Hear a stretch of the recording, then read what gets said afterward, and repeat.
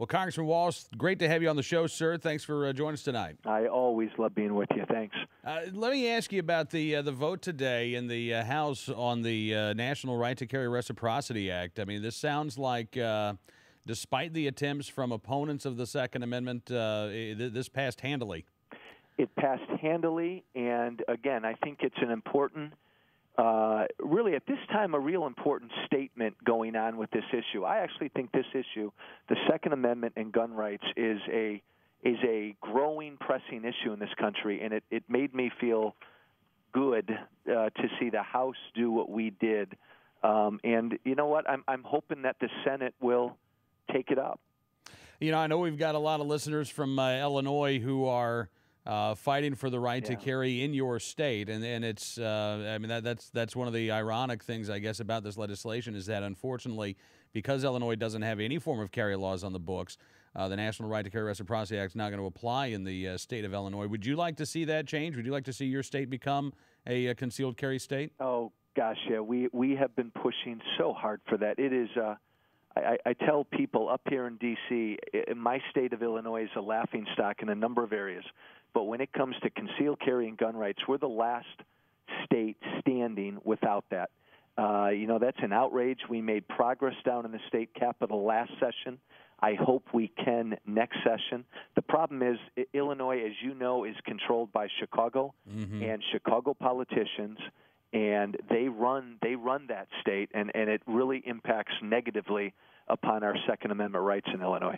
Yeah, although, you know, I got to say, I'm even hopeful seeing the results of a couple of town hall meetings in Chicago over the past couple of months where supporters from there in Chicago, I mean, these weren't folks coming in from the suburbs. These are Chicago residents. They outnumbered the opponents of right to carry by quite a large margin. So I'd like to think that even in Chicago, the people, if not the local politicians there, are getting the right to carry works. Oh, absolutely. I think you're right. Even in Chicago, if you polled this issue, or if the man and the woman on the street could vote on this issue, we'd have concealed carry. I did a lot of work in the inner city in Chicago, and there are parents in that city in certain neighborhoods that do want to defend their family. Absolutely. The problem is special interests, you know, and politicians, namely on the Democratic left, they've got just got a lock and key on their voters that we can't defeat right now. Yeah, well, I think you're right, but